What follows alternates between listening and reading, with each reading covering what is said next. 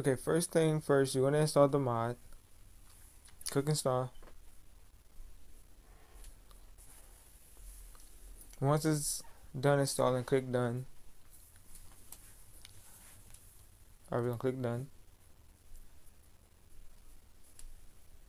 And then we're gonna copy this zip. We're gonna go to Android data. I repeat, Android data or data or however y'all say it. Click Android data. You paste it and then it's gonna bring up this. You click extract here and then it's gonna pop up this. You give that a minute. It's gonna take a while. Unless you got a fast device, it's gonna take a while. We just wait for it. It's gonna take a minute.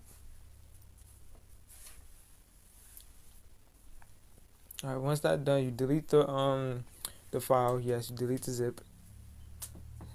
Click yes. Boom. Alright, we're gonna open it. Click OK. We're gonna click allow.